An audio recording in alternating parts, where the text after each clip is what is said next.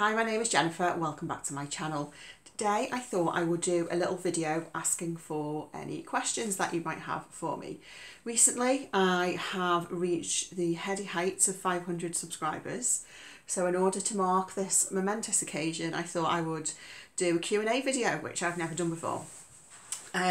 So please drop in the comments below any questions that you have for me. They can be book related or non-book related or a combination of both. I will probably film the Q&A video in about 3 weeks time. I will put up a community post as well, sort of nearer to the time, to remind people if you want to drop me any questions. So yeah, I thought I would also take the opportunity to just say thank you to everybody who watches my channel. I've been on BookTube now for 2.5 years, and it's still kind of crazy to me that anyone wants to hear me rambling on about the books that I read. I love being on BookTube. I love being part of the BookTube community.